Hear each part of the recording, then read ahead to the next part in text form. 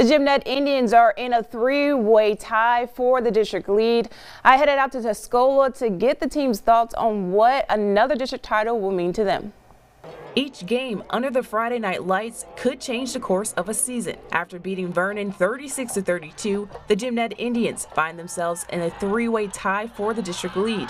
Just one win from their fourth straight district championship. Those first 3 wins we had were against top 10 teams at that time were big. We were sitting on a high seat, I guess, but that loss against Eastland really showed us that we weren't gods, I guess. That was a big wake-up call. And since then, we've addressed stuff a lot better.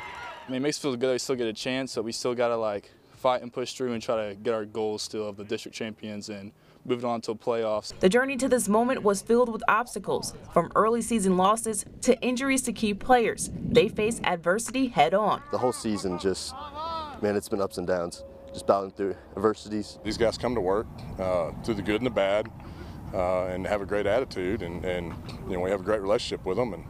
And that's coaching. That's why you do it. So that's a big thing that sticks out for sure. With a burning desire to succeed, the Indians fought their way back into contention. As far as the district title part of it, yeah, sure, we're fighting for that. But really just trying to get the, win the next ball game, get the highest seed we can get, and get into the playoffs and make some noise. As they look ahead to the playoffs, they carry with them the knowledge that they can overcome any obstacle. The Indians host Iowa Park on Friday in this week's Game of the Week.